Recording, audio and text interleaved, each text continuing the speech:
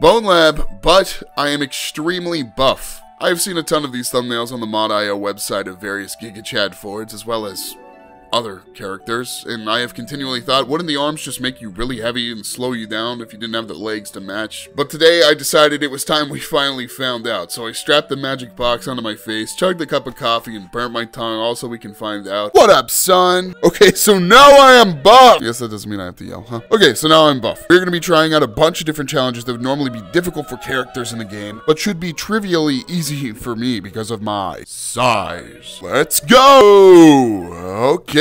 So the first thing that came to mind when I was thinking of this challenge was this street puncher mission. We should see immediately a huge difference because of our absolutely hunk-sickle body type. Anyway, let's get into this. Come here.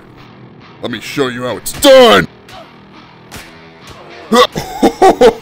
Oh yeah, baby.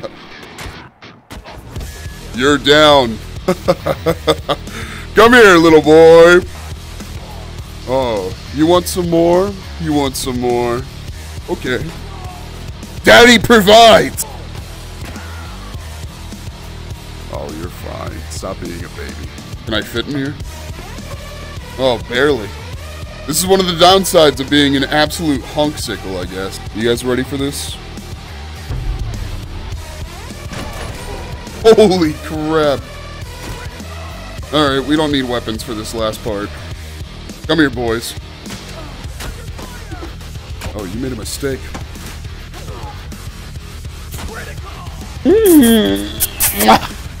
Kiss him into oblivion. Later. What up, son? So, I might have gotten a little bit too into that. But I did have one more map in mind that might benefit from these long arms here. You all know it. You all hate it. It's... Oh, God.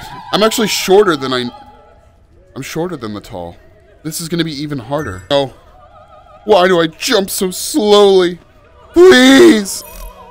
Please! No! No! Long story short, being buff makes things easier to an extent. Daily physical challenges become trivially easy, but life's real challenges continue to be just that. From climbing a pillar tower, to climbing a social ladder in the workplace, meeting a girl, starting a family, moving out to the country to buy her a house, only for her to decorate it and leave you because of your obsession with bone-related video games that has slowly been taking over your life piece by piece over the past couple of years, only for them to release a sequel of the game driving you further down the rabbit hole of insanity, locking yourself inside and thinking to yourself the real lab is the amount of experiments that Stress Level 0 is running specifically on me. Anyway, buff mod fun. Me like. 9 out of 10. See y'all tomorrow. Bye.